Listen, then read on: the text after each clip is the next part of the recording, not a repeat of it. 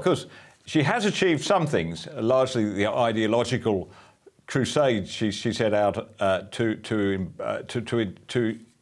accomplish. You know, the woke policy, if you like, particularly in the field of Maori relations and Maori empowerment.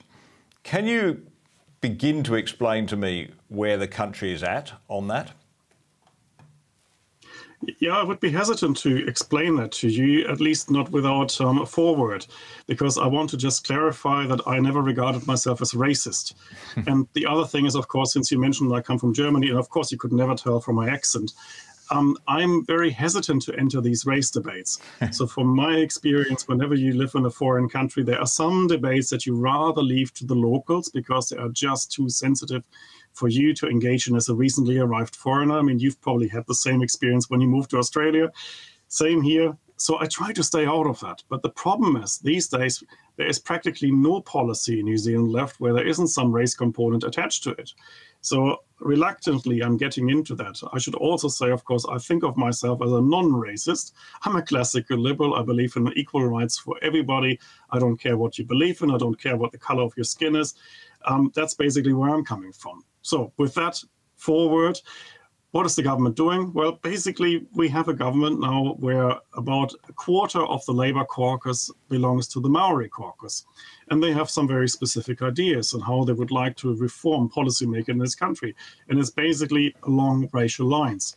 So separate rights, special rights, privileges, if you like, for one group of the population, which comprises around about 15% of all New Zealanders, and then different rules and different ideas and different policies for the remaining 85%.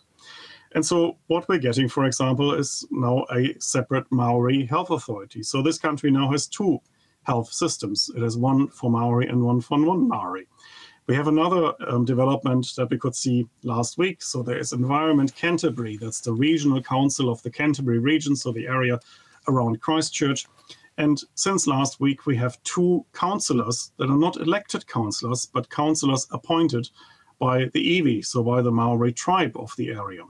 And so it is basically giving Maori an extra vote on the council, well, two extra votes, while also, of course, allowing Maori still to vote. So if you're Maori, if you're living in Canterbury, you can vote for the General Council. And on top of that, you can also appoint two extra councillors with full voting rights. So I would say, actually, from a democratic principles background, you would say this is not fair because typically we have one person, one vote. Well, except in the case of Canterbury. And this is the kind of policy now that Labour wants to roll out across the whole country. So we will see that now in Rotorua probably next. And basically it adds a racial component to every aspect of public policy, whether you like it or not. Another area, water.